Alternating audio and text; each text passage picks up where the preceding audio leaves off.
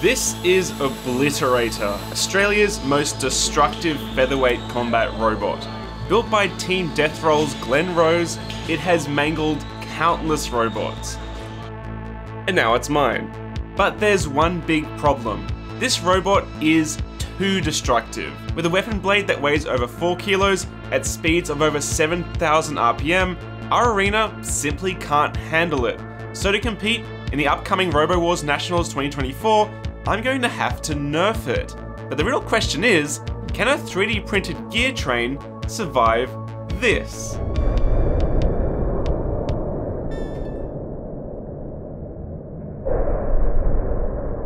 How's it going, guys? Angus here from Maker's Muse, and if you've been following the channel for a while, you'll know just how much I love combat robotics. But lately, I've only really been making tiny little ones. They're fun and affordable, but this is next level.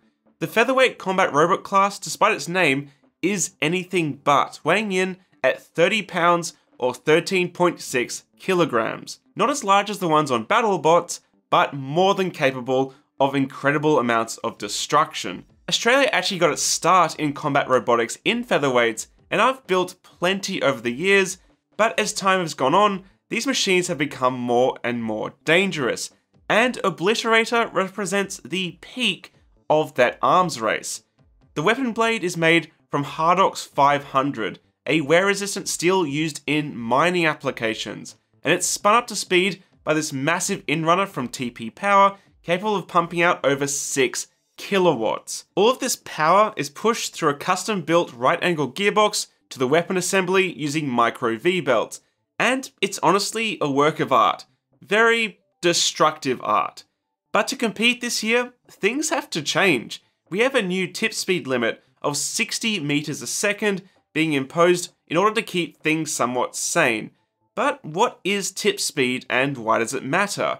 Well, as this bar gets up to speed, the tip, the tooth that impacts its opponents, is actually traveling at a speed proportional to the diameter and RPM. The larger the diameter, the higher the tip speed for the same given RPM. And at 340 millimeters long, with a max theoretical RPM of 7,700, the current tip speed is 141 meters a second. Talking to Glenn, I don't think he ever really got it up to this speed during many of the fights, so even at a tip speed of less than half the original, this bot should still be plenty dangerous. And I have 3 ideas on how I'm going to achieve it. Approach number 1, simply swap out the inrunner for a lower kV variant. The kV value for a motor gives you the motor's theoretical RPM value per volt, which means that the current 1750 kV motor spins at 38,500 RPM at 22 volts, but a 750 kV motor would only spin at 16,500 RPM for the same given voltage. Approach number 2, simply change the weapon reduction. The existing right angle gearbox is pretty much set, but the output pulley could be doubled in size from 60mm in diameter to 120mm in diameter, and that would land us pretty close to the legal tip speed. With the existing motor, this means that spin-up times would also be pretty much instantaneous. And finally, approach 3, which is the most insane. Adapt the existing gearbox to suit a different motor altogether, like a lower kV outrunner, which would have more torque at a lower RPM than an equivalent inrunner. Out of the gate, approach 1 was a huge fail. I got in touch with TP Motor to request a custom motor built at the required kV, and they ghosted me. So I decided to hedge my bets and build 2 weapon systems, one with a larger pulley and one with a brand new motor assembly. And this is what I came up with. It looks mega funky, but bear with me, I have my reasons. The 5045 brushless outrunner is plenty powerful, but it's actually just a little bit too large in diameter to sit perfectly in line with the existing gearbox. So I opted to couple it via a 1-to-1 spur gear train. This assembly mates to the existing gearbox through a custom adapter plate, and the real secret sauce is this component, combining the spur gear with shaft and keyway because it's 3D printed out of tool steel. Bet you didn't know that was possible, huh? Well, with this video sponsor PCBWay, you can 3D print parts in a huge range of materials, as well as CNC, laser cut, and much more. Simply head over to PCBWay.com and navigate to the process you want to get a quote in, and upload your design. From here, you can select what material you want it to be made from, and they have some really sexy alloys to choose from, like 7075 aluminium and S7 tool steel. You can define the finish you like as well as a ton of other parameters, and then a real engineer will check over your parts to make sure they're manufacturable in your chosen process and finalize your quote. If there's any borderline details, then they'll also check with you before proceeding, which is really good customer service, so why not give them a try? You'll find links in the video description. The quality of the CNC parts is stunning and they perfectly fit with the existing gearbox, but it's the metal print that really blows me away. I've had metal parts printed before, but never in such a durable metal for such a demanding application. I'm told that this process is mostly used in industry to 3D print complex injection molding tools with built-in water cooling channels, and it's a unique kind of tool steel, so I actually have no idea if it'll withstand the abuse of robot combat. So I got to work assembling the new gearbox and putting the machine back together. And after many nights soldering and wiring, the robot was ready for its first spin-up test. So I clamped him down, removed the safety locks, and vacated the room.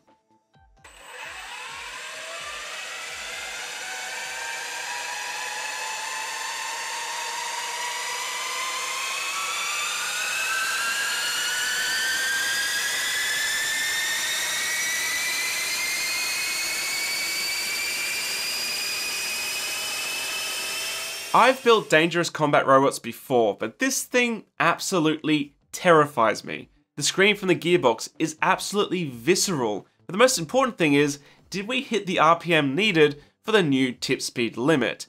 I don't think my RPM meter is super accurate, but it looks like it topped out at around 2,800 RPM, which is actually only 51 meters per second, so comfortably within the limit. For the second weapon assembly, I got some assistance to lathe up a larger pulley, which goes over the existing one, and using the original powerful inrunner. So this is the result of that spin-up test.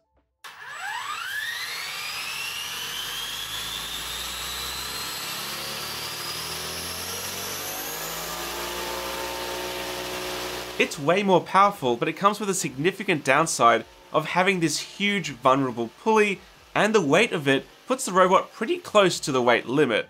Still, with no more time left, we packed our things and headed up the coast to the event. And it rained a lot.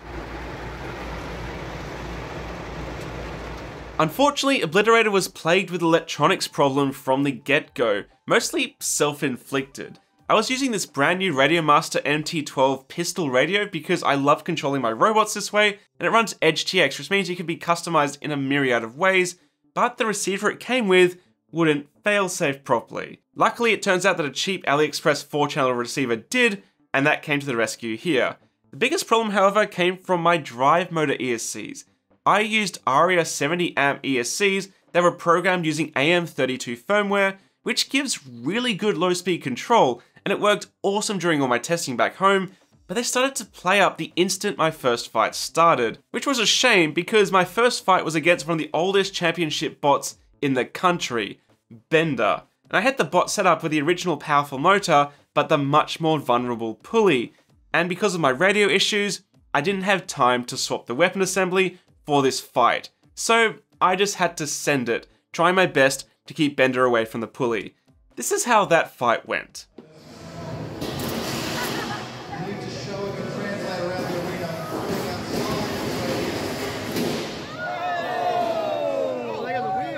There was heaps of damage. I pretty much totaled their frame and I got a wheel, but Obliterator did not escape unscathed, with a large hit peeling the back open slightly and the pulley taking a few licks of damage as well. With only one drive motor working, there was no avoiding the damage, so I decided to just full send my assembly with that little 3D printed spur gear. And after another fight with some drive issues, I borrowed some controllers and finally had Obliterator all dialed in. And this is what it can do.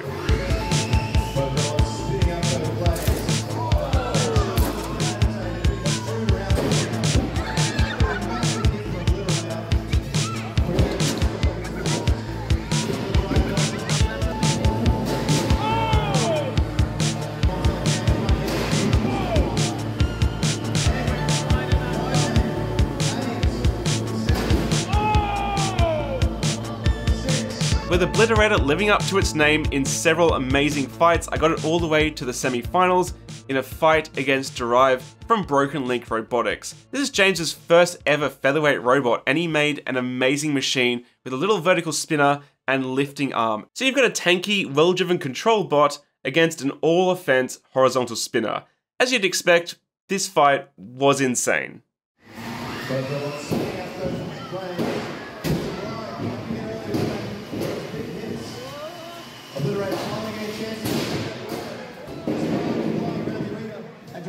Upside down, looking to try and stack Obliterator up against the wall.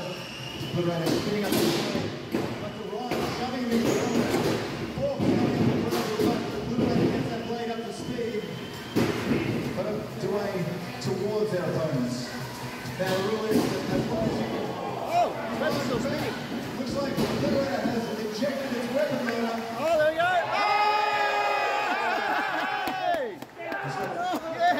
It's not a proper combat robot event unless one of the robots catches fire, and the crowd absolutely loved it. I didn't know it at the time, but in those violent impacts, one of the drive motors in Obliterator actually shook loose, and there's this amazing slow-mo from James from Blue-Green Robotics where you can see the weapon blade eating the motor and ejecting the smoking carcass from the robot. And this shorted the wires and resulted in the speed controller self-combusting. I didn't feel too bad though, because Derive went on to win the entire event. And considering this is James's first ever featherweight combat robot, that is an incredible achievement. And you should definitely go check out his build videos linked here.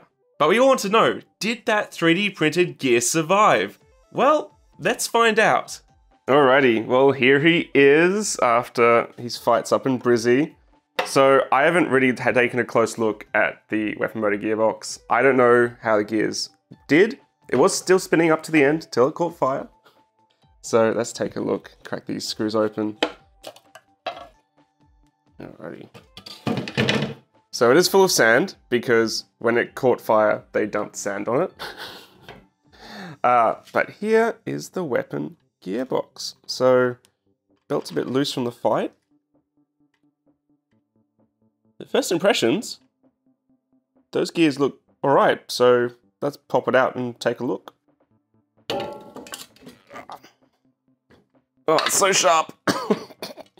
Watch it. Oh, I see all the damage from Derive hitting it.